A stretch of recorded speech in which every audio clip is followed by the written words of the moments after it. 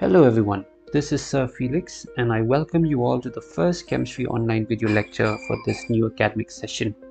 In this video we will be learning a bit about the solid state by discussing about the classification of the solids. Now we have already learned that matter exists in the three main states, that is solids, liquids and gases. Solids differ from liquids and gases due to the fact that liquids and gases possess fluidity, whereas solids possess rigidity. This is because the constituent particles in liquids and gases are free to move, whereas in solids, the position of the constituent particles are fixed and they can oscillate about their mean positions. Now, based on the arrangement of the constituent particles in them, solids are broadly classified into crystalline and amorphous solids. Now, in crystalline solids, the constituent particles are arranged in a definite geometric pattern in all three dimensions. They have a long range order, which means that knowing the arrangement at one site, the arrangement at another site can be predicted. Now, crystalline solids are anisotropic. This means that when we measure properties like electrical conductivity, refractive index, thermal expansion, etc. of any crystalline solid, they will have different values along different directions. Now this is due to the fact that measurements in different directions, different types of particles fall along the way. If we take a look at this example over here, now if we measure from A to B and from C to D, we observe that there are different types of particles that fall along the way, and hence we will have different values of these different properties. Now when we talk about amorphous solids, the word amorphous is actually derived from the Greek word omorph, which means shapeless. In amorphous solids, there is a random arrangement of the constituent particles. There is also a regular arrangement of particles in small region only, and this is what we call as the short range order.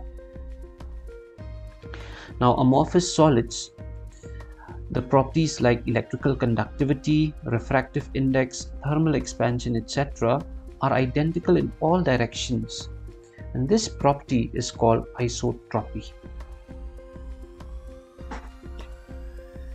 Based on the number of constituent particles and the binding forces between them, crystalline solids are further classified into the following four categories: ionic solids, molecular solids, covalent or network solids, and metallic solids.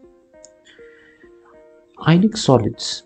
In these crystalline solids, the constituent particles are positive and negative ions.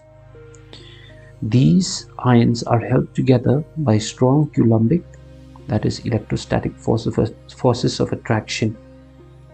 Because of the strong electrostatic forces of attraction, they have high melting and boiling points. They are electrical insulators in the solid state because their ions are not free to move about. Molecular solids. In these solids, the constituent particles are molecules. Depending upon the nature of molecules, these are further subdivided into the following three types: nonpolar molecular solids. These are those crystalline solids in which the constituent particles are either atoms like those of noble gases, helium, neon, argon, etc., or non-polar molecules like hydrogen, chlorine, iodine, methane, etc. The operating forces between them are weak dispersion forces or London forces, where there is momentary dipole-induced dipole forces. These solids are generally soft because of the weak intermolecular forces present in them. Polar molecular solids. Now these are those crystalline solids in which the constituent particles are the polar molecules like HCl, sulfur dioxide, etc. The forces holding these molecules together are dipole-dipole forces of attraction. They are soft, they are non-conductors of electricity, their melting and boiling points are comparatively higher than non-polar molecular solids. They also exist as gases or liquids at room temperature.